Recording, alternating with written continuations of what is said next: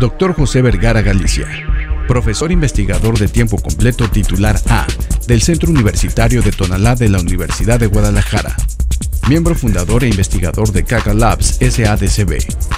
Cursó sus estudios de licenciatura y doctorado en farmacia en la Universidad Autónoma del Estado de Morelos. Durante sus estudios de posgrado, realizó diversas instancias de investigación en el Laboratorio de Farmacología Experimental del CIMBESTAF IPN, sede Sur, y la Unidad de Biomedicina de la FES Izcala UNAM. Es profesor invitado de la Universidad del País Vasco en Bilbao, España. Miembro del Sistema Nacional de Investigadores Nivel 1 del CONACYT desde 2009. Dentro de sus líneas de investigación se encuentra el diseño y desarrollo de estrategias tecnológicas para la producción de formas de energía alternativas no fósiles.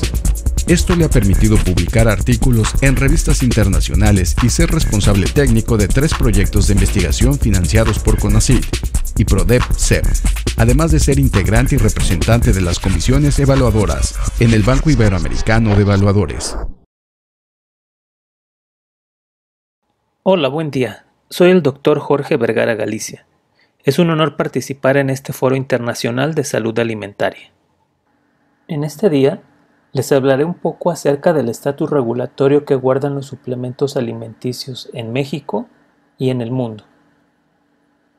Es importante mencionar, en primer término, que la seguridad alimentaria se consigue cuando las personas, en todo momento, tienen acceso físico y económico a suficiente alimento, seguro y nutritivo, para satisfacer sus necesidades alimenticias y sus preferencias, con el objetivo de llevar una vida activa y sana. Desafortunadamente, en muchos países, incluido México, existe una gran desigualdad económica que deriva en un proceso de inseguridad alimentaria, enfrentándose así a una doble carga de malnutrición que incluye la desnutrición y la alimentación excesiva, la cual a su vez es el motivo de desarrollo de diversas enfermedades. Por lo tanto, los suplementos alimenticios debidamente acreditados y registrados ante las autoridades sanitarias pueden contribuir de manera importante en alcanzar una seguridad alimentaria y calidad de vida para las personas. La necesidad de establecer procesos regulatorios en relación a los productos desarrollados a partir de la medicina tradicional, incluidos los suplementos alimenticios, se remonta al año de 1995, donde la Organización Mundial de la Salud estableció la necesidad de aprovechar la contribución de la medicina tradicional en la salud y el bienestar de las personas. Para ello, ha establecido varios objetivos estratégicos para alcanzar dicha meta, entre el que se encuentra la promoción de la utilización segura de los productos mediante diversas reglamentaciones. En este sentido, la necesidad de contar con marcos regulatorios se debe a diversos factores y necesidades identificados de manera global. Por una parte, el incremento de consumo de los productos a nivel global y por otro lado, las dificultades que presentan los diversos países para regular dichos productos, entre las que destacan la falta de trabajos de investigación, falta de mecanismos para controlar y reglamentar la publicidad y la falta de mecanismos para controlar y regular los productos, entre algunos otros. Como podemos observar, a nivel global, los suplementos se encuentran dentro de las diversas categorías de regulación dadas a medicinas herbolarias. De acuerdo a datos reportados por la Organización Mundial de la Salud, cabe destacarse que solamente un 25% de los países aproximadamente contaba con marcos regulatorios sobre suplementos hasta el año 2012. Por lo tanto, la Organización Mundial de la Salud ha sugerido a los países miembros establecer políticas y reglamentos que permitan reforzar la calidad, seguridad y eficacia de los productos. Es importante mencionar que dichas metas serán evaluadas y analizadas en el año 2023. Con base a estas recomendaciones establecidas por la Organización Mundial de la Salud, cada vez son más países los que cuentan con políticas nacionales y marcos regulatorios de los productos. En este sentido, se destaca la región africana, debido a que la población de dichas naciones utilizan, ya sea por cultura o por necesidades económicas, productos derivados de la medicina tradicional para tratar diversos padecimientos, por lo cual han visto la necesidad de validar la seguridad y eficacia de dichos productos. En contraste, los países europeos son los que actualmente cuentan con más marcos regulatorios sobre los productos derivados de la medicina tradicional, incluidos los suplementos. Todo ello debido a que se han convertido en los principales consumidores de dichos productos. En términos de los tipos de regulación que existen de manera global sobre estos productos es diverso. Como puede observarse, en algunos países se aplica la misma regulación que para un producto farmacéutico convencional y en otros existe regulación exclusiva o parcialmente exclusiva para productos de origen herbario. Ahora bien, ¿cuál es la situación de México en este sentido? Para empezar, nuestro país se encuentra dentro de aquellos que cuenta con una regulación exclusiva para suplementos alimenticios. Iniciaremos por conocer a qué se le considera suplemento alimenticio en México, ya que desafortunadamente existen en el mercado productos que no lo son, pero que a pesar de ello se comercializan. De acuerdo a la Ley General de Salud de México, un suplemento alimenticio puede ser un producto a base de hierbas, extractos vegetales, alimentos tradicionales, deshidratados o concentrados de frutas, que pueden ser adicionados o no, de vitaminas o minerales, que se pueden presentar en forma farmacéutica y cuya finalidad de uso sea incrementar la ingesta dietética total, complementarla o suplirla con algún componente. Asimismo, hay que considerar algunos aspectos importantes. Un suplemento alimenticio deberá ser presentado en una forma farmacéutica, la cual tiene que ser aceptada y contemplada en la farmacopea de los Estados Unidos mexicanos. Por otra parte, es importante mencionar que un suplemento no es un producto dirigido para tratar, curar, prevenir o aliviar síntomas de alguna enfermedad y tampoco para bajar de peso.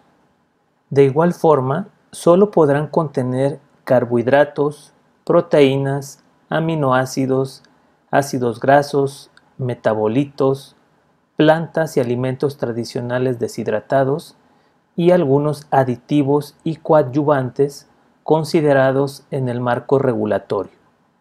Finalmente, es importante mencionar que un suplemento no debe de contener hormonas, sustancias con acción farmacológica y todas aquellas que representen un riesgo a la salud.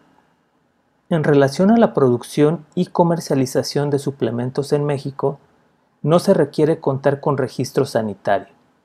Solo se debe presentar 30 días antes de iniciar operaciones un trámite llamado aviso de funcionamiento.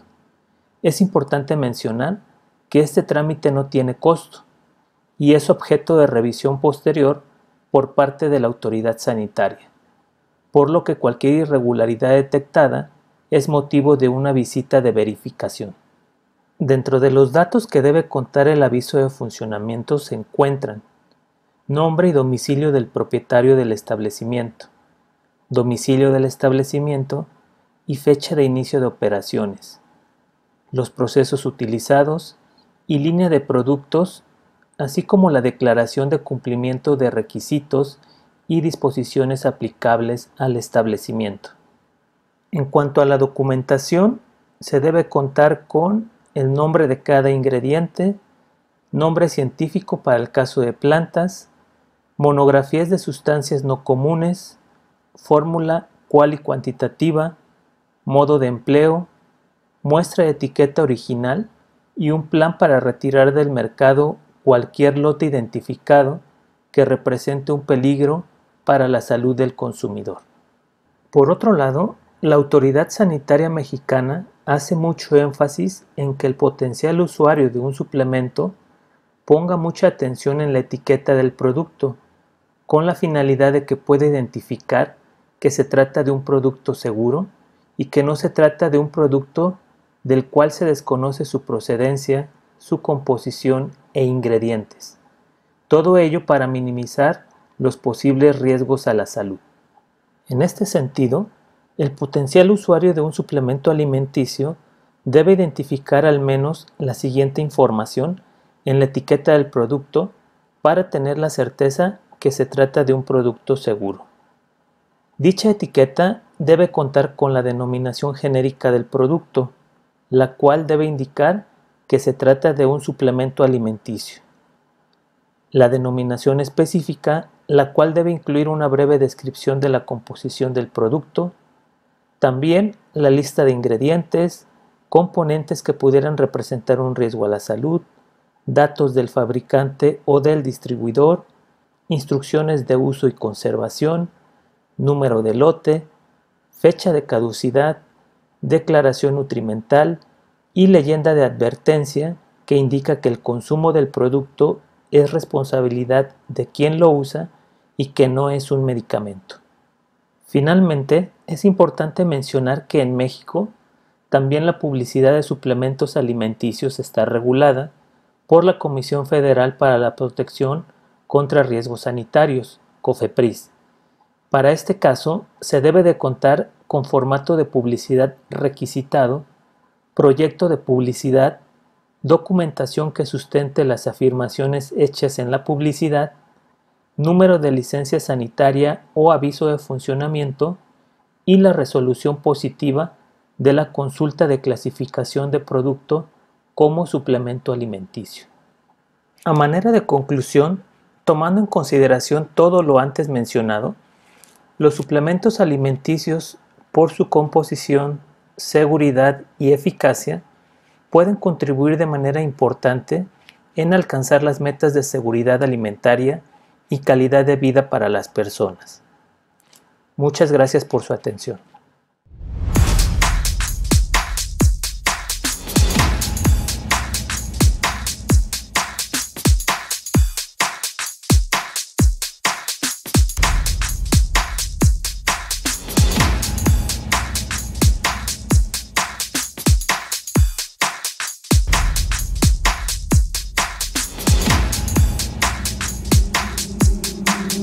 Universidad Olmeca, raíz de sabiduría.